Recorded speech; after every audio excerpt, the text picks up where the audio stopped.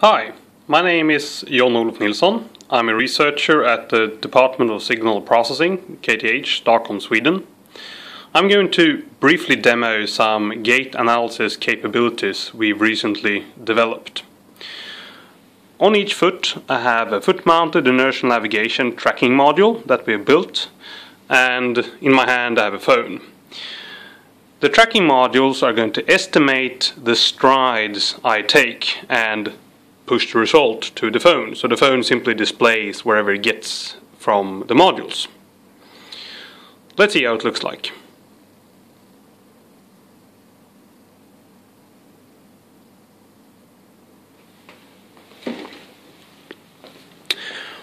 What's plotted on the screen are my aligned left and right strides. So in other words, it's the path in space taken by my feet through the strides. As you may guess, the red lines are the last stride taken by the respective feet, and the blue lines behind it are the 5 previous strides. So I can take some shorter and longer strides such that you see the difference.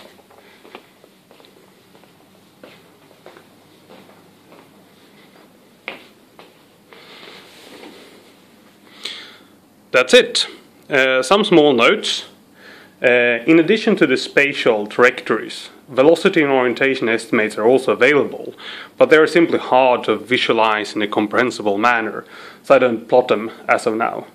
Similarly, I've removed the lateral components in the plot, simply to make the plots more clear. So again, the lateral swings of the strides are available, but I don't plot them as of now. Thanks.